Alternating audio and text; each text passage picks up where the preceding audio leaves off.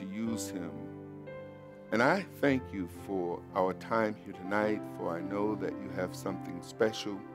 And we just prepare our hearts for your word, for heaven to be open, for the revelation and inspiration to be revealed, purpose and plan to be revealed in understanding, to be received, that we, your people, can walk in the truth that you revealed to us tonight. I pray a special blessing on Kenny, that his ears are in tune to you. Yes, thank you, Father. That you, Father, speak clearly and distinctly to him, and that he, Father, unreservingly release that which you give him to give to us. We also know that he's not just called to specific ministries, but as you have called your apostles, prophets, evangelists, pastors, and teachers to the perfecting of the saints. That's all your people. And so I pray that the word that goes forth from this place, that it remain not in this place, but it goes forth to the ends of the earth. Yes. Father, that your people will hear, will receive, and will obey. Bless him and keep him in Yeshua's name. Amen. Amen. Well, ladies and gentlemen, receive the ministry of Dr. Kenny Russell. Hallelujah. Amen. Let's fire all this stuff up. One day we'll have Siri will be able to get past your password, you know. Look, Siri's not available. I'm just trying to open the thing here. Hallelujah. Well, it is a blessing to be here at the house of Israel. You know, it's not just what happens here, it's what's happening around the world. And Arthur, as I travel in the nations, the testimonies I hear of the people who are blessed because of your ministry in different countries, different parts even of this country, is just amazing, because we need an environment that deals with discipleship. And just the last few weeks on Bulldozer Faith on our platform, we replayed Sunday's Not the Sabbath with Arthur, and discipleship, a message on discipleship, the importance of discipleship. And the testimonies that come in continually from those broadcasts are amazing. We were getting calls coming in and people writing to us who are waking up to the Sabbath for the very first time. And it's exciting because, you know, one thing I see as I travel, and people that are not traveling don't really get the understanding of what's going on. You might be watching in your home right now and just thinking, well, I'm just isolated, I'm on my own. Let me tell you something. I've traveled to cities, different nations, gone through the streets, maybe even in the town you live in, and I have found that the fields are ripe unto harvest. People are ready for the truth. We just came off a trip to the UK, and we had the privilege of ministering to over 35 pastors, Christian church pastors, and the reception for the truth is incredible. They are ready. It is time for us to take the gospel of the kingdom to this generation. It is time. And it's exciting to be here in America. I wasn't meant to be here. I'm meant to be back in Israel. I was meant to go back a couple of weeks ago. But I had to cancel my ticket just because the Father had work for me to do here. And that's what it's about. It's about being on time and in place. And it's a blessing to be in full-time service for the King and have that flexibility just to be able to go when he says go and to be available for him. And that's where he wants all of us. He wants to bring us to the place, if he calls, you know, what's the whole plan of the enemy? Get you so locked up that when the Ruach HaKodesh, the Holy Spirit, speaks to you and says, go, you go, well, you know, I have to bury my father. And it's not that the father was ready to die. It was the responsibilities that were held.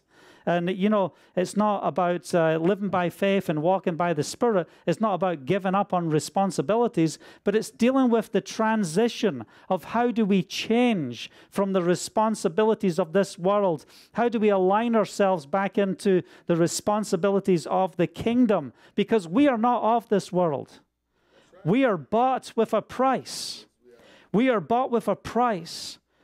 And the more we study the scriptures, the more we start to realize, you know, just how amazing he is.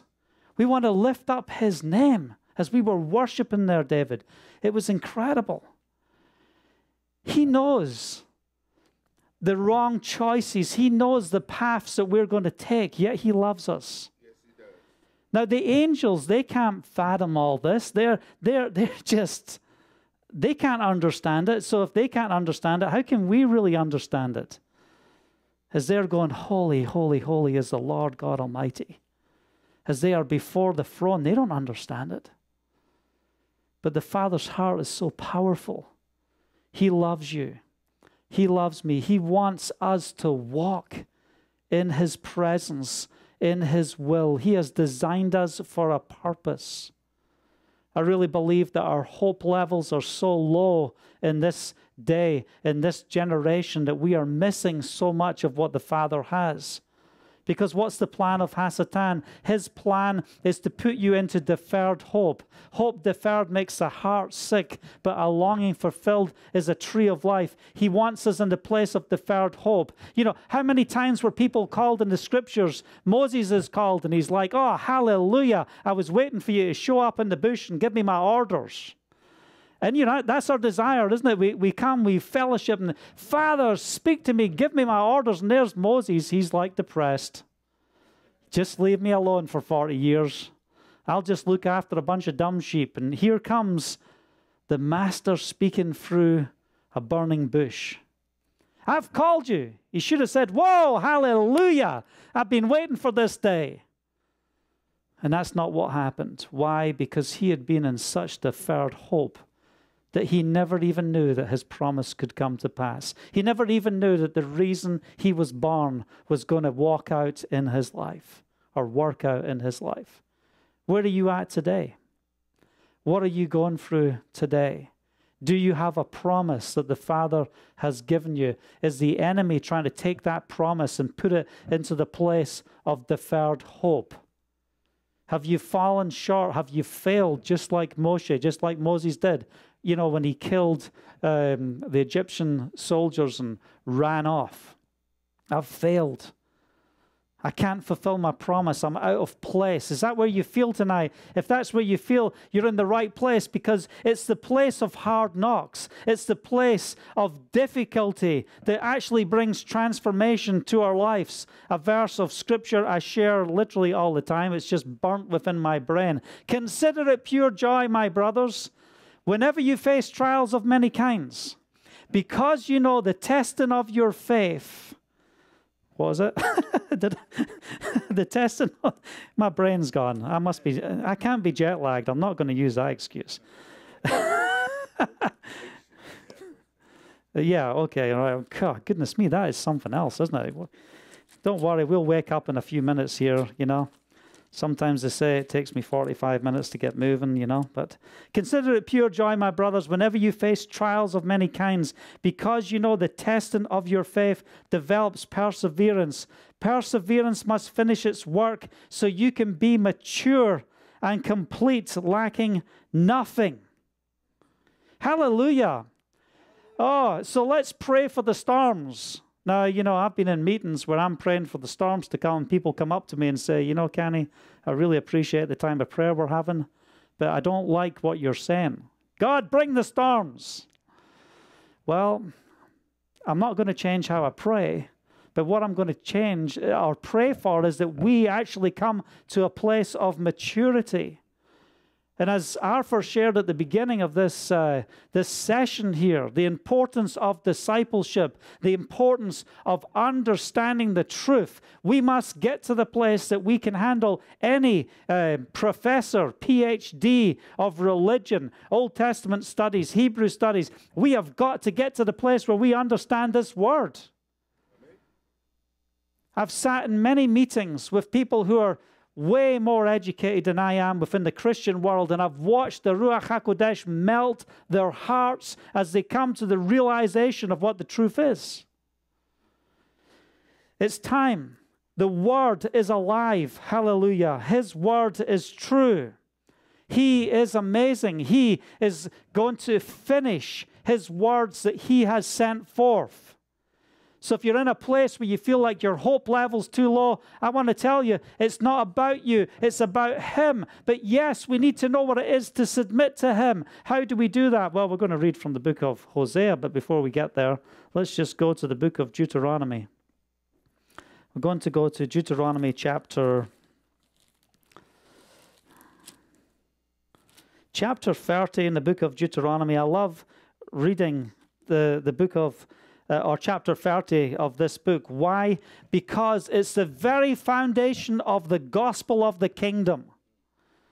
The gospel is not just say this prayer after me, accept Yeshua into your heart, and you've got your ticket and you're free, and, just, go and have your personal salvation. Go get your little personal space with Jesus. That's not the gospel. It's the gospel of the kingdom. Yeshua sent the disciples out to raise the dead, heal the sick, cast out devils, and they hadn't even asked Jesus into their heart yet. When you think about it, like, goodness me, man, you want to come and go pray for the sick? And let me ask you a question. Do you ask Jesus into your heart? When He fed the 5,000, He didn't feed them with manna from heaven.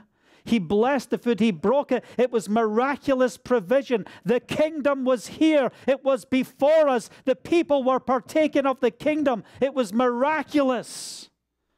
And He didn't say, well, I'll just use this for my own personal agenda. Now I'm going to get you in a headlock and I'm going to manipulate you to ask me to come and live in your life. That's not what He did. He blessed, He gave, He poured out, and He turned around and He walked away. He healed the sick. He spoke forth the truth. We're coming to the place where I believe we're about to see one of the most incredible outpourings of the Spirit on this earth that we are in today. And what do we have? We have a whole bunch of people trying to get the race to the end. It's like watching one of those movies where everyone's got this time they've got to do to complete this task by the end of the movie, and they're all running, traveling all over the country, and all that type of stuff. And it's like the end times. Everyone's fascinated. Just give me the end time prophecies. That's all I want to know.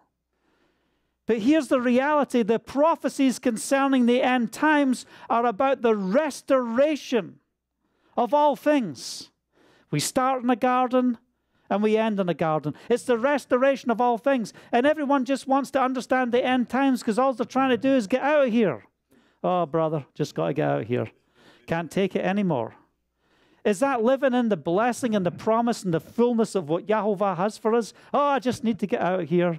Oh, I love you, Father, but get me out of here, I'll never forget when I put my head in a 3,500 gallon milk tank when the Father was calling me to work in this dairy, and I scream out in this empty tank. I said, God, either get me out of here or teach me.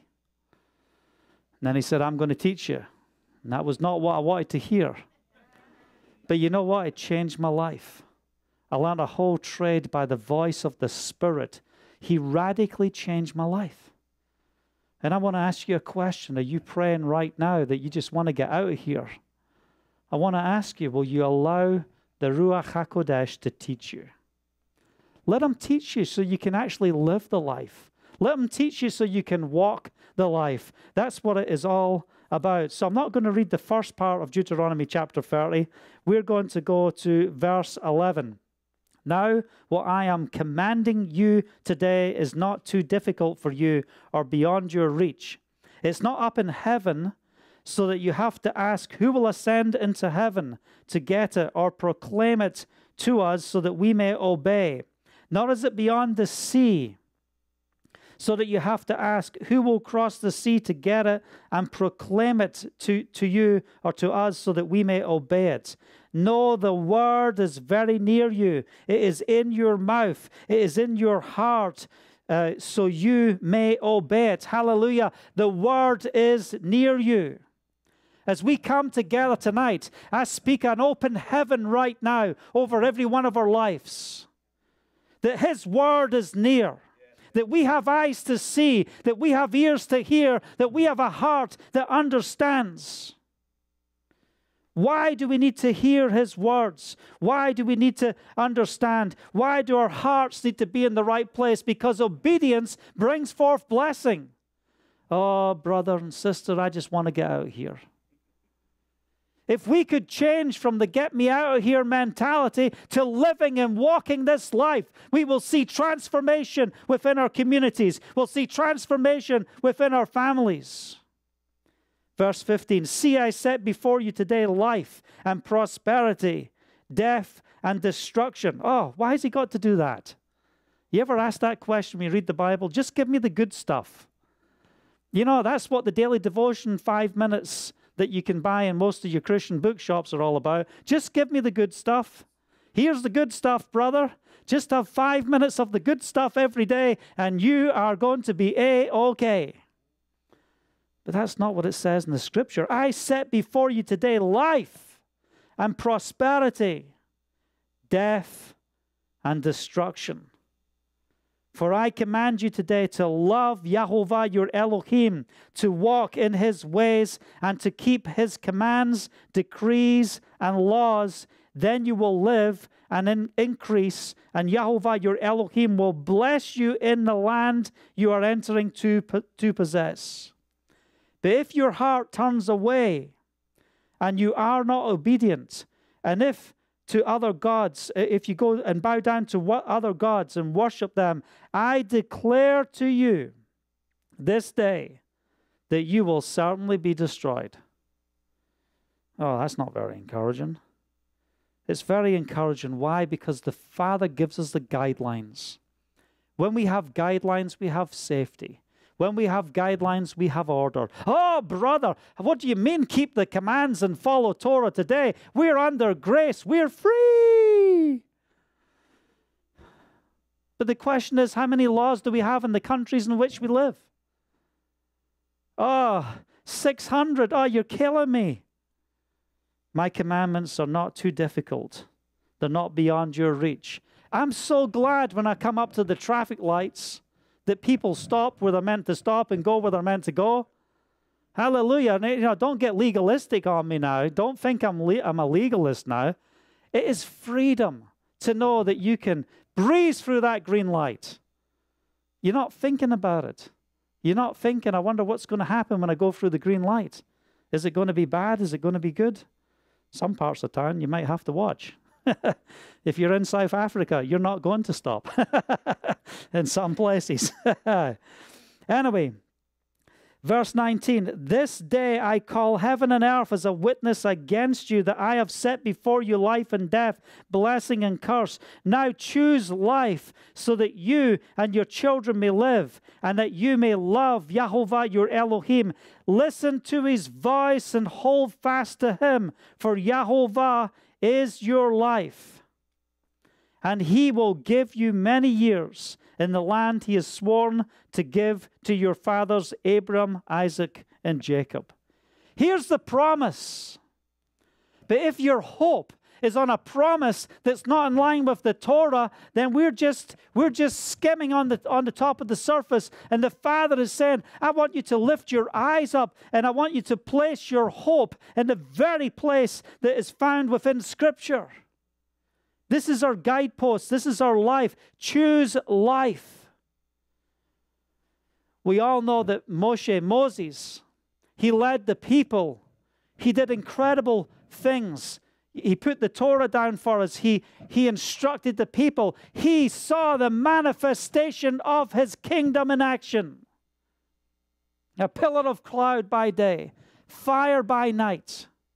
As he said to Pharaoh, let my people go, and his people were drawn out. He saw the miraculous move of the Spirit. But you get to the end of the book of Deuteronomy, and here you come to the realization that this man failed.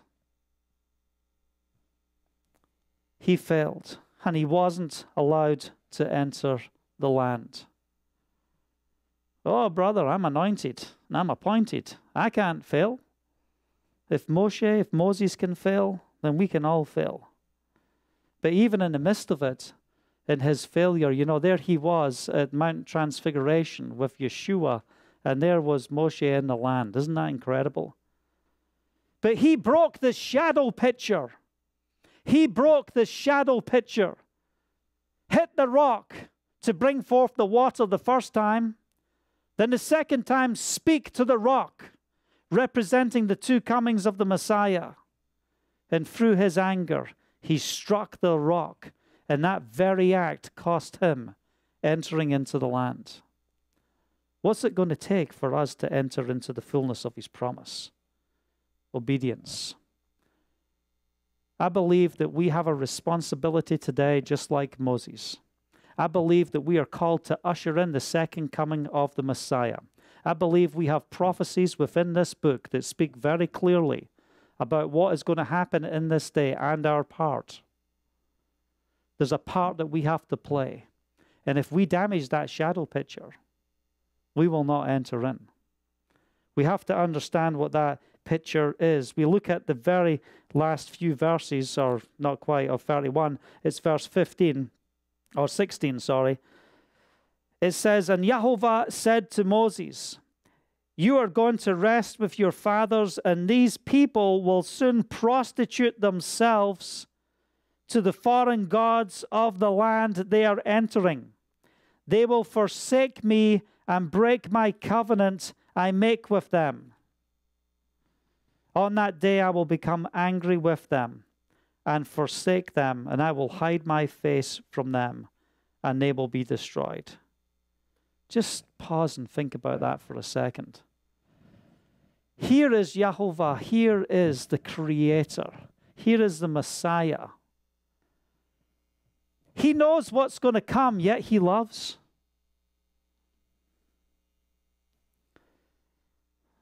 Love is powerful. Love is amazing, and his love is on a level that we cannot comprehend. I want to speak a prophetic message tonight to wake you up. I don't know what you've been through. I don't know what sin has been in your life. I don't know what the enemy is saying to you about it being all over. You know, you might think you've done so much, you can never return, you can never walk in his promises. You might think you've gone beyond. But I believe this is a day of supernatural transformation. I believe it's time for us to wake up, because many times the reasons why we have failed is because we haven't had the instruction manual. We haven't known what the truth is. We've been going through this walk, this lukewarm walk, and it's supposed to be a relationship with the Messiah. And then here we are seeing weakness and failure all around us. I want us to turn now to the book of Hosea. This is a book that I have been laboring over for quite some time. And sometimes when I read the book of Hosea, tears come to my eyes as I read the pages of this prophetic book. It's so incredible just to read, because the picture of Jehovah we see is beyond anything you could ever imagine. It's so powerful. Talk about unfaithfulness. Talk about being in a place where it is all over. Talk about the heart of the Father calling the people to be aligned in his blessing, to be aligned in his Torah. Hosea has to live out this prophetic word through his life, through the names of his children. He has to marry a harlot. And we saw back in Deuteronomy, we saw that if you disobey me and you don't follow in my ways, that you're going to go off and prostitute yourselves to other gods. That's what we just read. And here we are in that day. Here's Hosea walking this walk. And he's calling the people to a place of repentance. The book of Hosea is a message of conviction. Oh, don't you know what it says in Romans? There's now, therefore, no condemnation for those who are in Yeshua Messiah. That's right, but let's read it in context. We should be condemned if we're walking a sinful life. It's only no condemnation if we're in the Messiah, if we're walking in his ways. If you're out of his will, out of his ways, you need to experience what it is to walk in a place of conviction, because only in that place can we see supernatural transformation.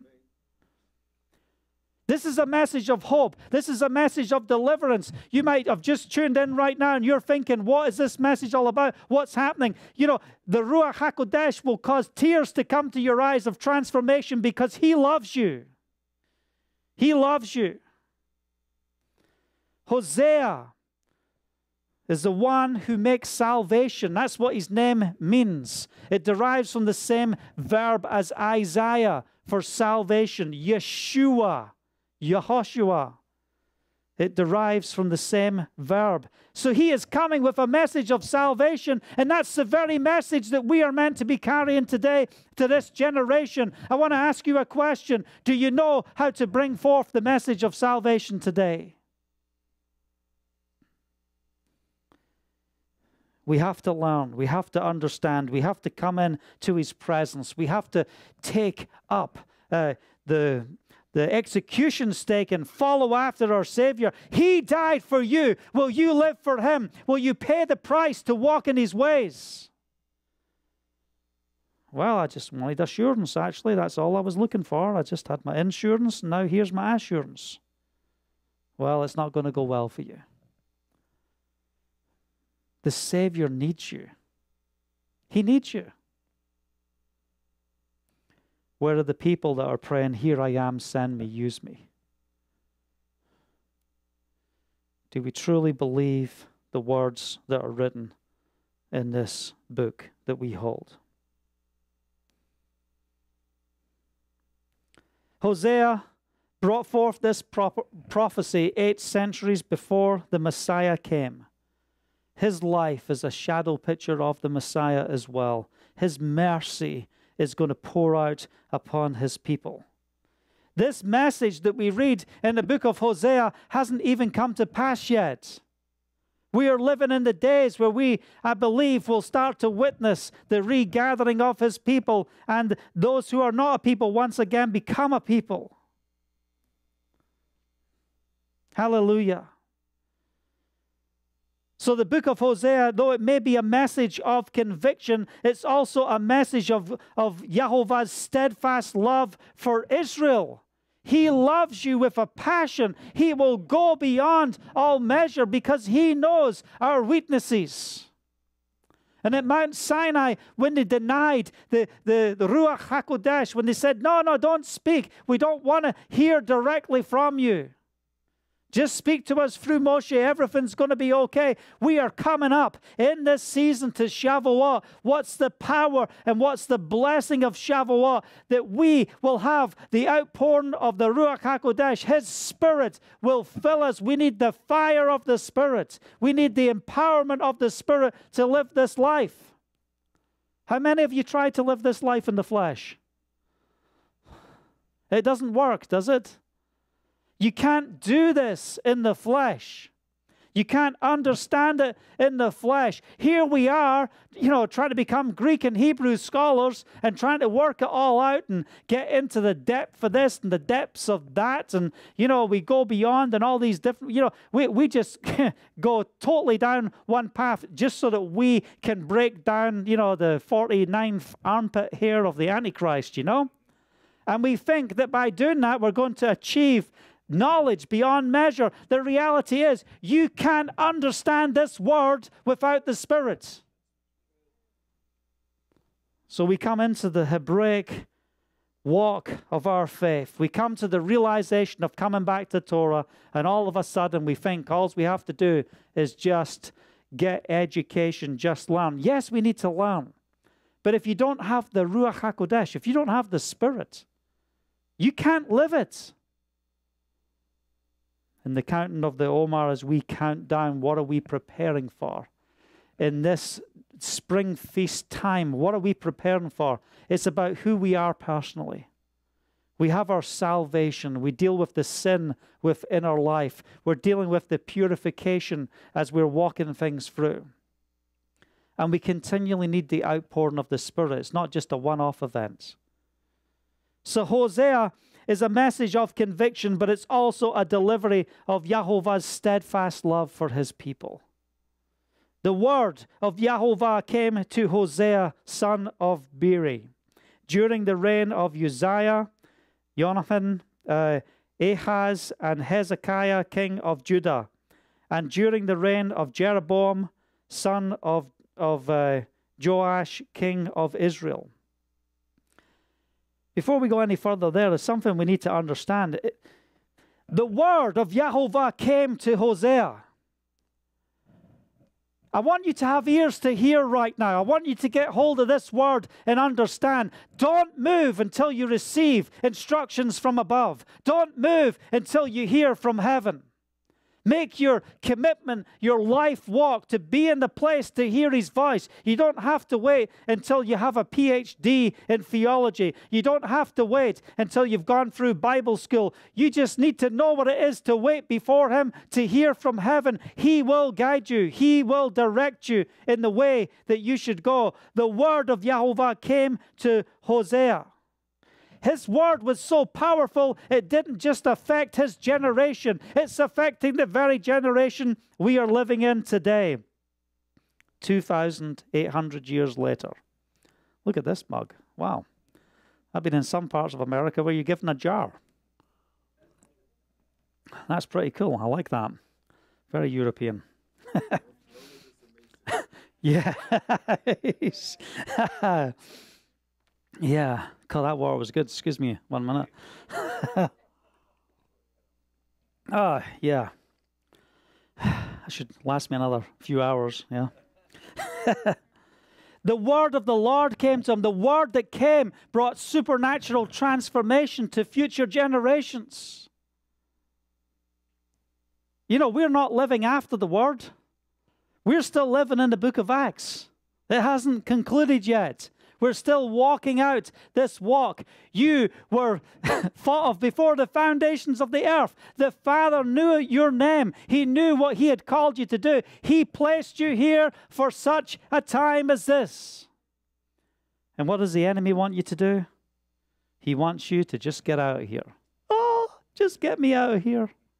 And you've been born for such a time as this. If we will wait, if we will receive a word from heaven, if we will receive a word of promise and understand the reason why you are born, you'll never be the same. And no weapon forged against you will prosper. Verse 2, when Yahovah began to speak through Hosea, Yahovah said to him, go take to yourself an adulterous wife and children of unfaithfulness, because the land is guilty of the vilest adultery in departing from Yahovah. So he married Gomer, daughter of Diblaim, and she conceived and bore him a son. She didn't just bear sons from him.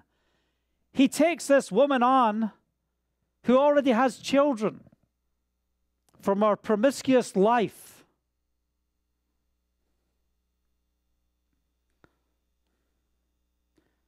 Then Yahovah said to Hosea, he bore him a son. In verse 4, and Yahovah said to Hosea, call him Jezreel. Jezreel. It derives from the word Israel, from the valley of Jezreel. Because I will soon punish the house of Jehu for the massacre of Jezreel, and I will put an end to the kingdom of Israel. Just think about this for a second. He's going to punish the house of Jehu.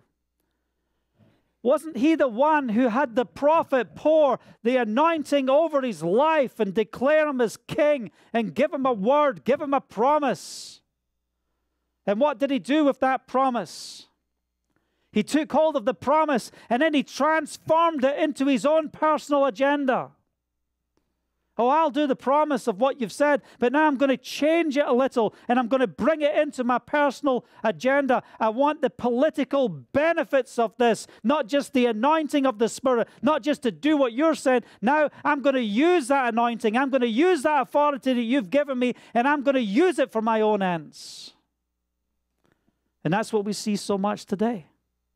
People are anointed. They are called by Yahovah, and they take that anointing and they use it for their own personal agenda.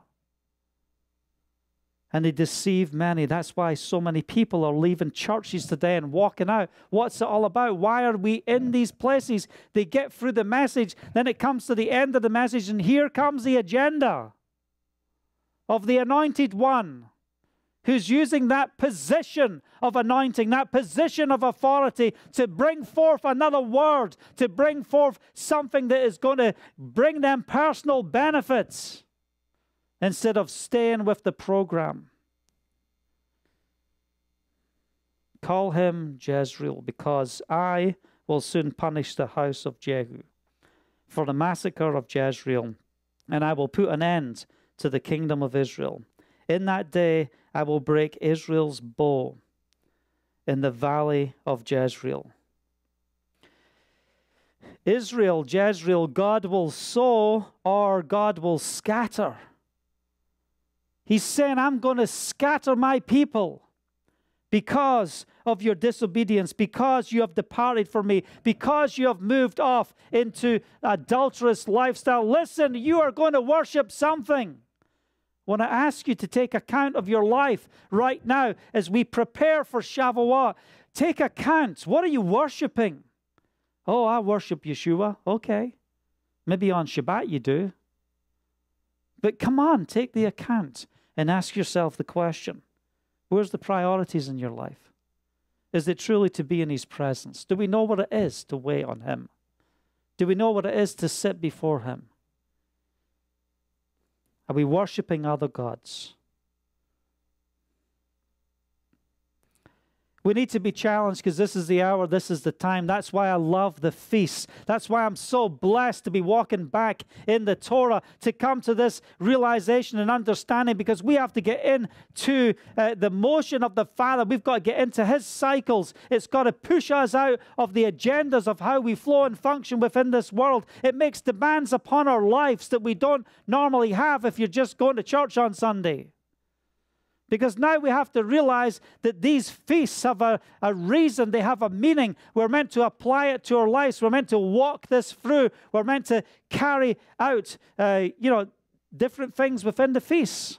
And also on the Shabbat, just the fact of resting on Shabbat. For some people, that is huge. Okay, I'm not going to touch the washing machine today. That was hard. I'm going to rest. Well, we don't know how to stop, do we? We just want to keep going, but we have to learn to rest. Why? Because we trust him.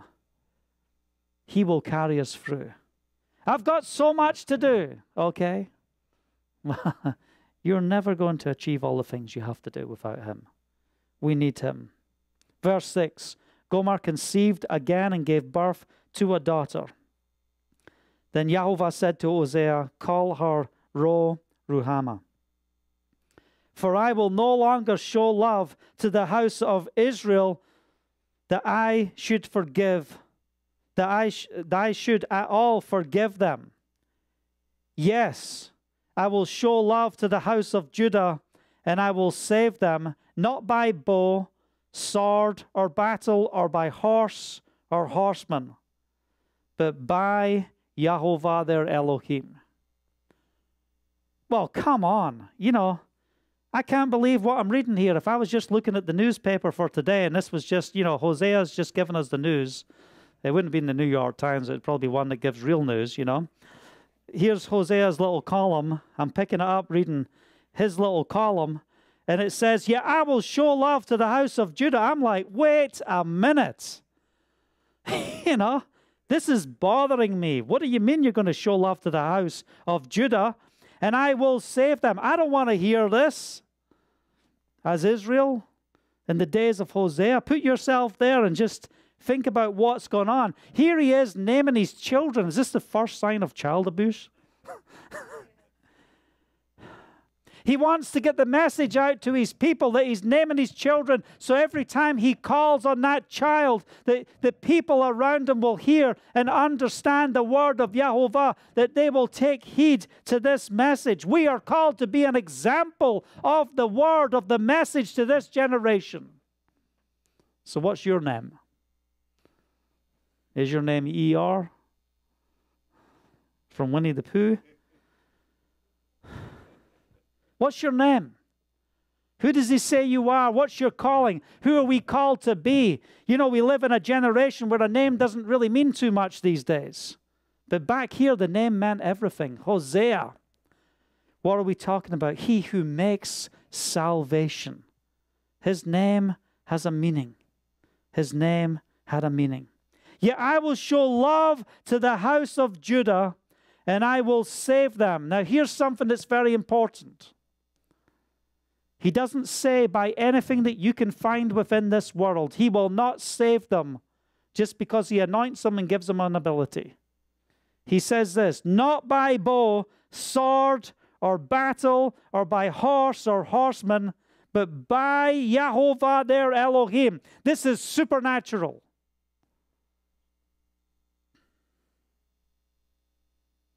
Why is he reaching out to Judah at this time? Because we know very well from Jeremiah chapter 3, we know what happened to the house of Judah. They also went off into adultery. They also did all the things that Israel did. But why did the father divorce or Yeshua divorce from Israel? Why? And not from Judah? Because of the promise. It wasn't because of who they were. It's because of who he is. We also come to a place where we see Yeshua being rejected by Judah. And we see clearly that Judah does come to the place. After the Messiah comes, it brings us all the way to the place where Yeshua actually has to deal with Judah. And he has to cut Judah off. But for both parts, it's not the end of the story. This is not a message of depression. It's a message of hope.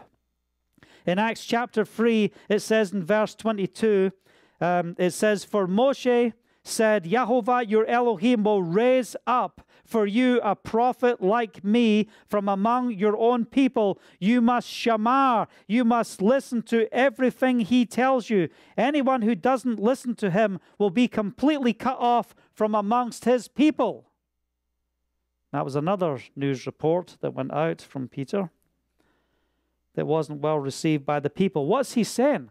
If you don't accept Yeshua the Messiah, if you reject him, if you will not listen to him, if you disobey what is written in Deuteronomy chapter 18, because that's where he's pulling this scripture from. If you are disobeying the Torah and you reject the Messiah, you will be cut off. But there's a grafting in coming. Hallelujah. There's a grafting in coming.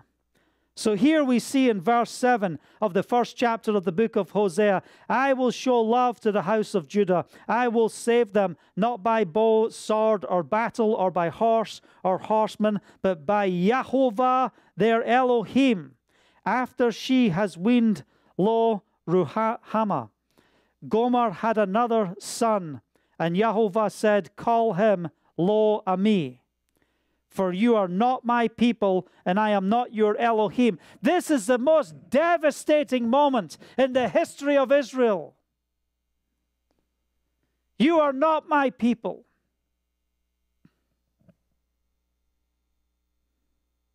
Anyone that's ever faced divorce, anyone that's ever faced tough places, when a loved one comes in and throws the suitcases on the bed and is leaving, you are not my people.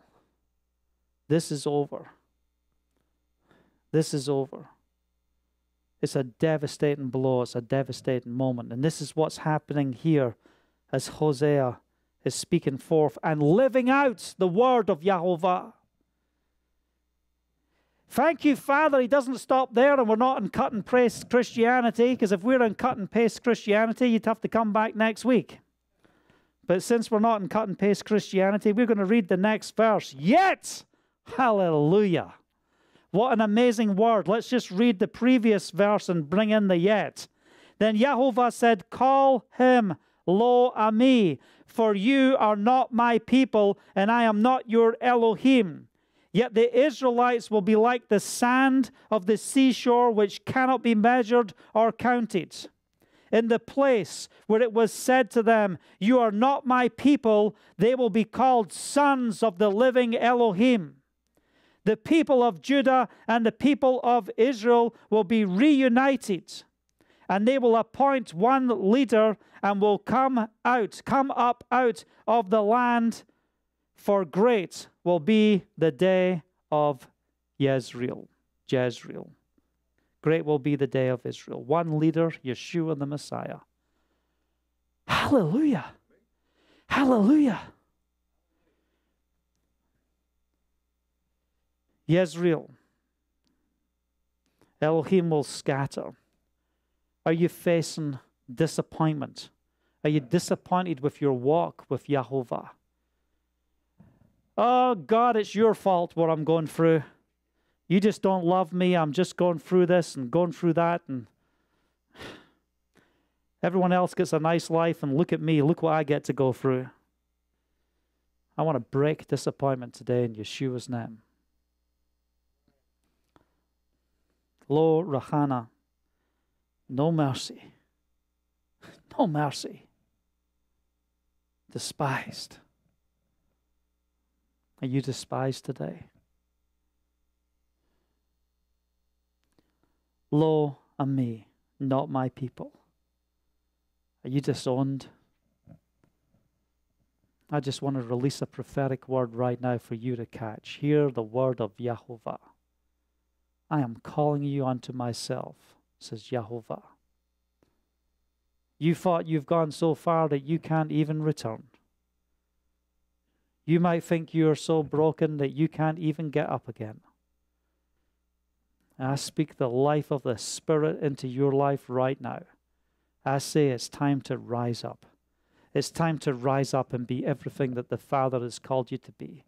You might feel that you're at the place where you're just, I'm done. I just can't do it anymore. Have you ever been there? Where you've just lifted up your hands and said, I'm done?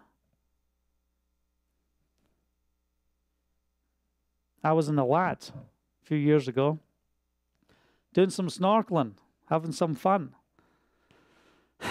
Me and snorkeling just don't get on too well. You know, every time I go snorkeling, I end up in hospital pretty much. Anyway, I'm doing some snorkeling, looking at the coral reef and Alat and just enjoying it. I just taken a group to Petra in Jordan. And a wave comes over my pipe. And, you know, I'm not stupid. I'm a grown man. What do you do if a wave comes over your pipe and you're snorkeling? You put your tongue or you blow it out. What did I do? Don't try that. It is not good. And when I did that, what happened? My lungs were filled with seawater. It was so painful. It was like I was being stabbed. And I go down in the water. All of a sudden, I move from having a happy moment, looking at some little fishies going by, and then the next minute, I'm fighting for my very life. And you fight, and I won't give you all the sound effects just in case any of you are eating dinner right now, you know, and you're trying to get it out. Just get the water out of your lungs. You've got to get that air in. You've got to fight. This is the most important moment of your life. You can't live with water in your lungs. And I fight, and I'm heaving it all up, and it's all up, and it's all coming up. And then I'm on top of the water, and I just put my head back, and I'm now at the moment where I just believe that this is the moment where I can take a deep breath, and I can receive the very air I need for life. I'm convinced that I've got the water out enough so that I can take a breath in and live. I put my head back, and it's the most important moment of my life, and I go... And as I do that, a wave comes over my face, and I'm already committed, and I've got to put the deepest breath that I could ever do to get air into my lungs to live. And instead, I fill my lungs with water. And as I go down in the water, I remember, I'm just going down. I'm done. It took me all my energy, it took me all my strength, took me all my ability to get that water out the first time. And I was going down, and I'll never forget that moment. It will never leave me. It was so impacting to my life. I'll never forget it. This is what I said. I said, okay, Father, I'm done. I'm done. It's over. There is no physical strength left in my body. I had no ability to function, and I was just sinking in the water. And then something happened. The Father didn't have to do this at all. He could have just taken me home right there, right then. And I saw my gravestone right in front of me. I have this open vision. There's my gravestone. It says, Kenny Russell dies in the Red Sea with the Egyptians. Oh, something hit my spirit. I did not come to the land of Israel. I did not come to the land of Israel to die in the Red Sea with the Egyptians. I came to walk in His promises. I came to be a prophetic voice to bring change to this generation. Something started to rise up in me when I saw those words. Kenny Russell dies in the Red Sea with the Egyptians. I was not accepting the words on that tombstone. That is not going to be the last message that people hear about Kenny Russell. Ah, remember Kenny Russell? Yeah, he died in the Red Sea with the Egyptians. That is not going to happen. For His name's sake, that is not going to happen. He gave me the ability. He gave me strength. And all of a sudden, I had a supernatural ability. And I saw the work of the Ruach HaKodesh. You might think you're done. You might think you have gone beyond anything that you could ever have done to get through whatever circumstance you're facing. You might be in the place where you say it's over. Some of you are watching right now. You're in so much financial ruin, you don't even think you're going to get through the next day. It's time to hand it over to the Father. It's time for our hope to be aligned with His promise. Listen, that's going to take time. It's not just going to happen in 5 minutes. We've got to align ourselves with His Torah, with His Word. We've got to not just understand our identity, we have to understand what the Father is doing and how we become a part of His work. So the good news is, I was able to rise up by the Spirit. I was able to clear my lungs. I was able to breathe again and get out of the water. But let me tell you something. I know what it's like to be in a place where it's over. And here we see in this first chapter of Hosea, we see the prophet giving forth this message. It is over. We are finished. You are disowned. Yet, there's coming a day. There's coming a day. And I'm going to skip ahead to a couple of verses that I want us to read. And I want us to go to a place of prayer.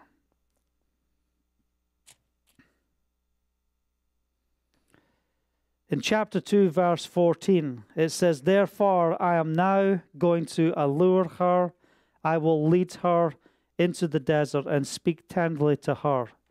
There I will give her back the vineyards, and I will make the valley of Achor a door of hope. There she will sing in the days of her youth, as in the day she came up out of Egypt. Isn't it amazing how often we need to go back and we need to understand the works of the Father? We have to go back to Egypt, but there's a day coming, according to Jeremiah chapter 16, that we will no longer talk about the first Exodus. You know, if you're in a place where you can't get through and you have no hope, you don't have to just look at what's happening in your life. Go to the Word and start looking at what the Father did in other people's lives, in the nation's lives. In that day, declares Yahovah, you will call me my husband. You will no longer call me my master. I will remove the names of the Baals from her lips. No longer will the names be invoked. Even though you might think it's all gone, that you can't see, I'm just in a place of isolation. Where are the people that I can fellowship with? Where is the worship? Where is the fellowship as we are walking in this Torah? Where is the promises concerning the Word within our lives? I will make the valley of Achor a door of hope. I will make the valley of trouble, That's what Achor means. It means trouble. I will make the valley of trouble a door of hope. Hallelujah. Hallelujah. He will make that valley a door of hope. What trouble are you facing?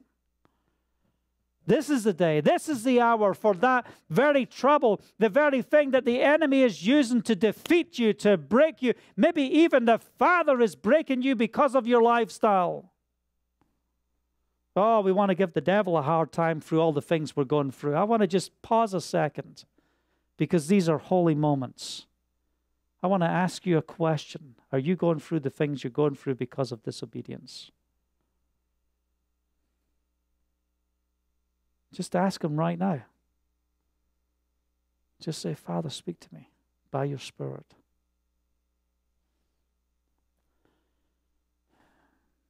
Hosea is God's steadfast love, but it's also a message of conviction. This is a day for prophetic alignment. This is a day where the Father is saying, I'm going to put you back on track. And you don't have to be afraid. You might feel like you don't have enough hope, just like when I was drowning. I gave up. I had no hope. But then here comes a message. I pray that this message is a message of hope. This might save your life. I break the spirit of suicide right now in Yeshua's name. You don't have to come to the place of despair beyond anything, to the place where you feel like the Father has disowned you. No, He loves you. He cares for you. He is reaching out right now to bring forth your deliverance, to bring forth your healing right now.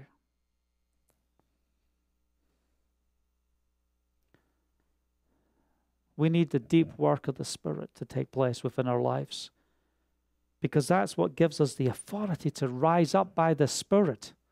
We don't just need a word because we're just reading something. We don't just need to be people who repeat what someone else said. We need to be people that know what it is to dwell within His presence. The whole reason for the restoration, the whole reason for the Messiah coming is so that He may dwell with us, that we may come in and eat with Him and He with us. Hallelujah. It's relationship. It's walking with Him. Is that the element that's missing in your life? Have you just bought into religion? Then today be free in Yeshua's name. Walk in freedom in Yeshua's name.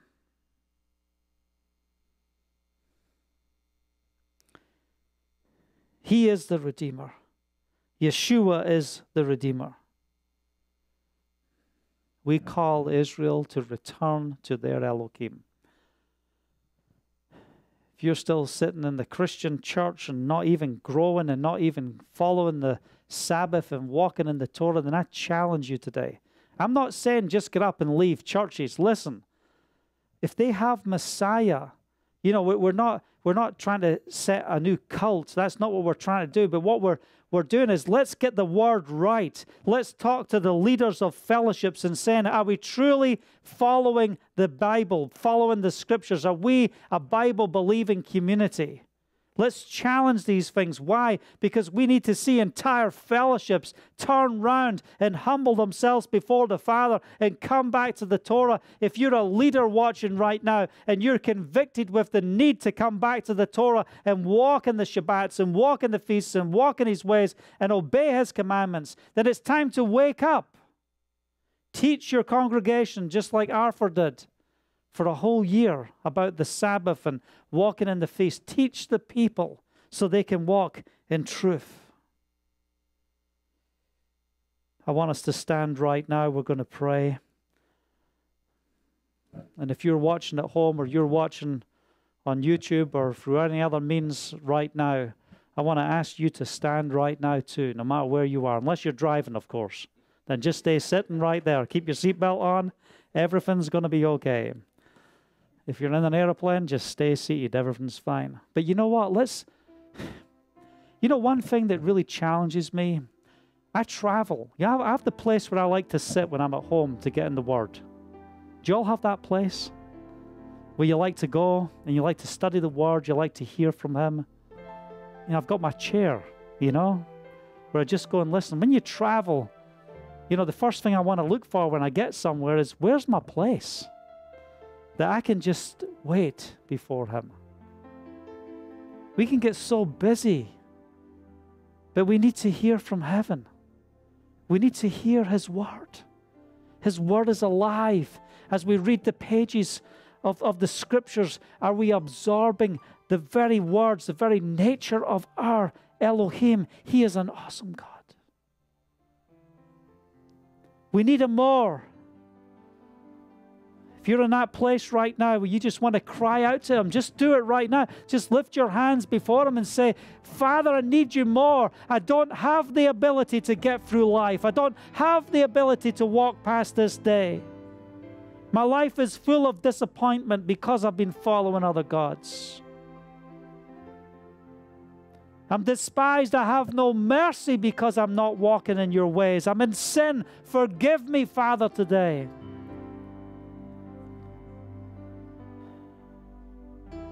Maybe the Father even had to cut you off because of your lifestyle. Maybe you had to be excommunicated from His presence because of the other gods that you brought before Him. And we call you back today. Humble yourselves before Him. This is a book of hope. Father, You are an Elohim of hope. Yeshua, You paid the price for us. When all these blessings and all these curses I have set before You come upon you, and you take them to heart wherever Yahovah, Your Elohim, disperses you among the nations. And when you and your children return to Yahovah, Your Elohim, and obey Him with all of your heart and with all of your soul, according to everything I command you today, then Yahovah, Your Elohim, will restore your fortunes. He'll have compassion on you and gather you again from all the nations where He has scattered you, even if you've been banished to the uttermost parts of the earth. This is a call to come home. We know the story of the prodigal son in the Gospels, but here we have in the book of Hosea the prodigal wife. Come back. Come back. I call you back in Yeshua's name. Don't come back with the ability of the flesh. You just surrender everything and come back by the Spirit. May we be raised up by the Ruach HaKodesh. May we be raised up by the Spirit. We prophesy an open heaven over our lives right now in Yeshua's name. Be healed in Yeshua's name. Be restored in Yeshua's name. Not by might, nor by power, but by Spirit. It's by Spirit. Oh, Holy Spirit, do your work right now. Do your work. I speak an open heaven over your life. Do your work, Holy Ghost. May you be filled. May you be empowered. May you be ready. You've just got just a few weeks to go, where we can all come together as a holy convocation to celebrate Shavuot. May your testimony of that day be an outpouring because of today. Receive the outpouring of the Spirit.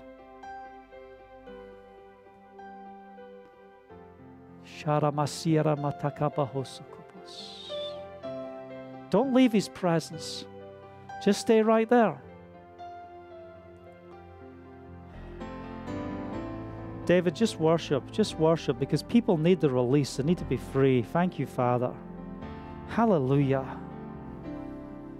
Just take this time of worship. Just come before Him. Just watch what He's going to do.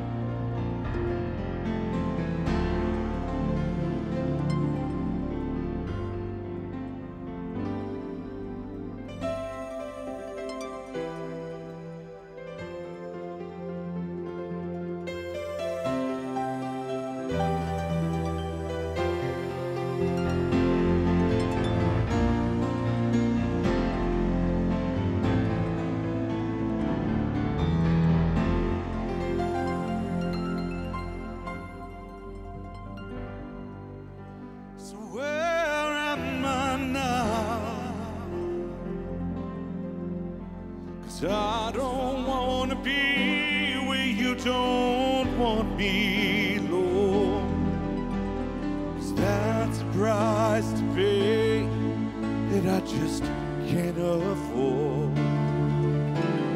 Wanna be more like you.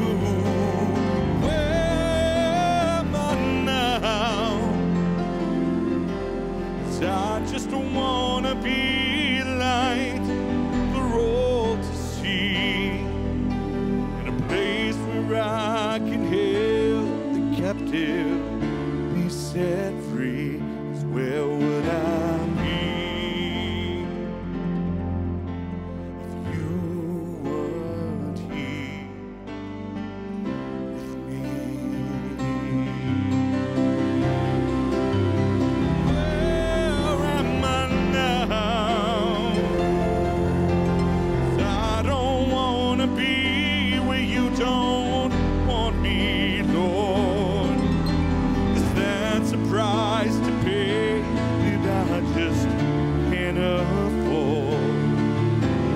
Need to be more like you. Where am I now? 'Cause I just wanna be light, the road to see, the place where I can help the captive be set free. 'Cause where would I be if you weren't here with me?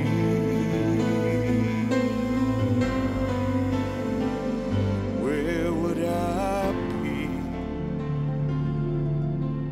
if you weren't there with me?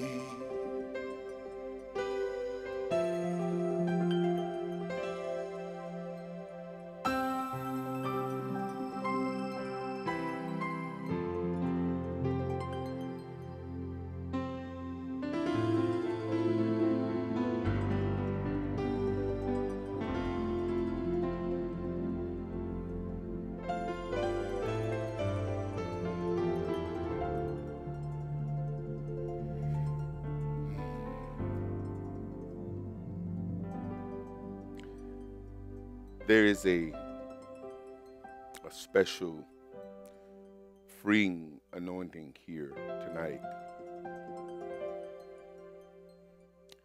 I'm standing there and I'm trying to hear what Father is saying. And he shows me individuals who are crying out for freedom.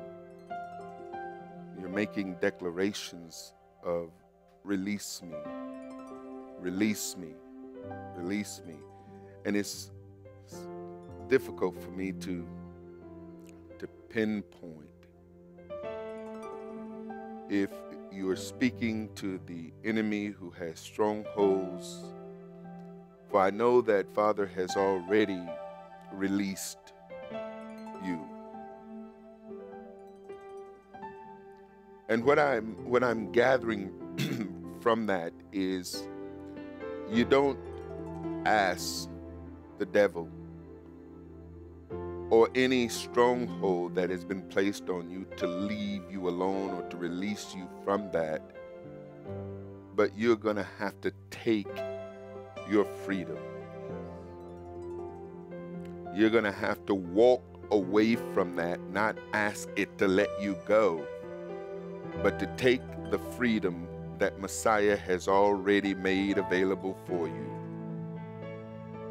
You don't need Satan's permission.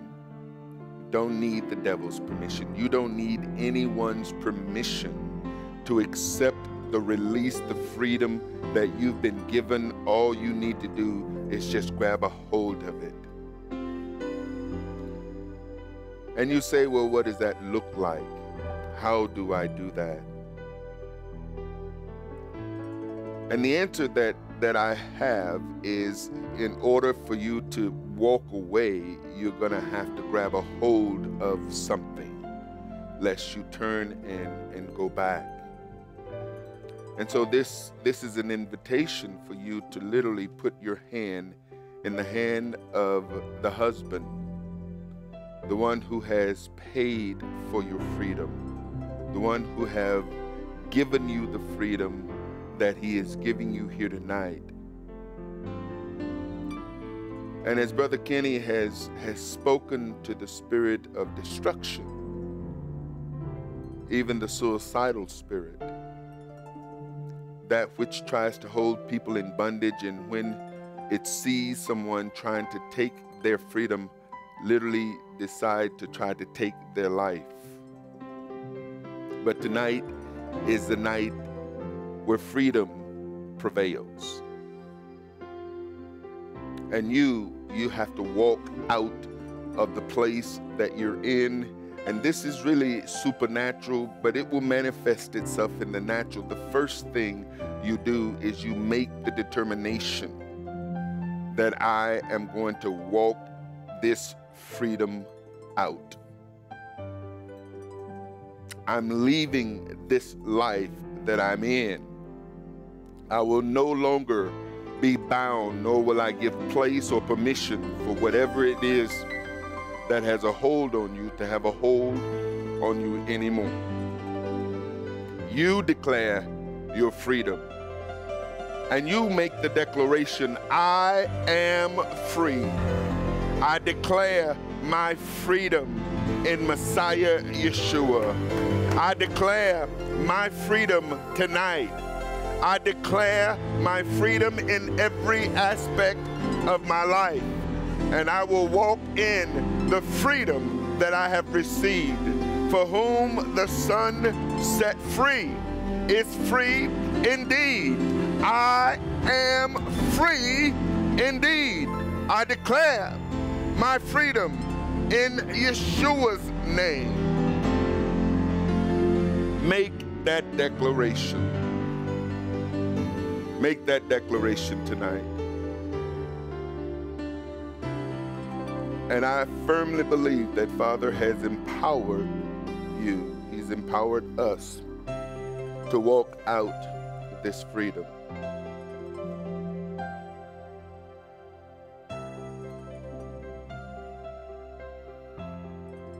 There's plenty of material that we've made available, and we're not selling it. It doesn't cost you anything to have access to it.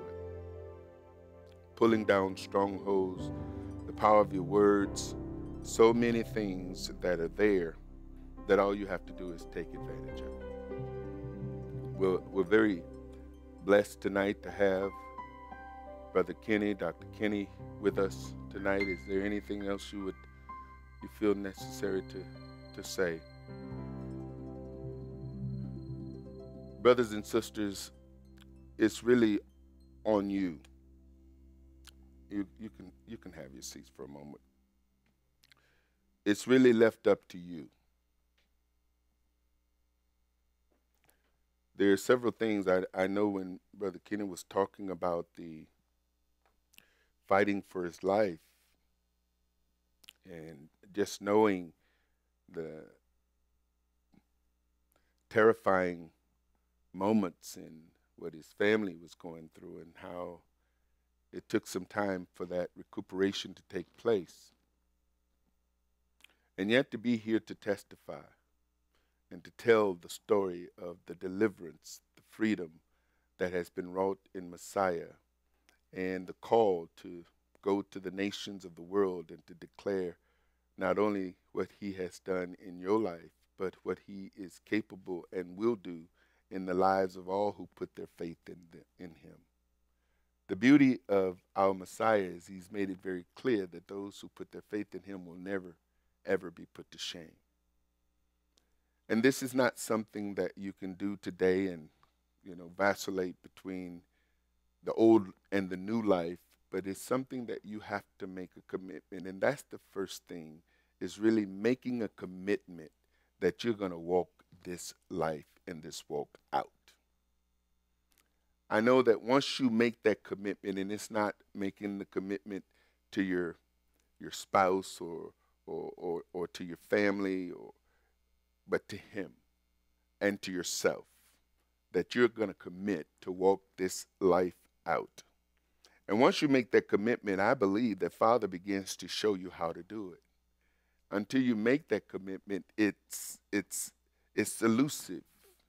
It's like, well, what do I do? Well, what do I do? Well, you make the commitment and he will show you. It's like as you take a step in him, he show you the next step. And this is where he literally begins to order your steps. And so I just want to encourage you, take your freedom, walk in your freedom.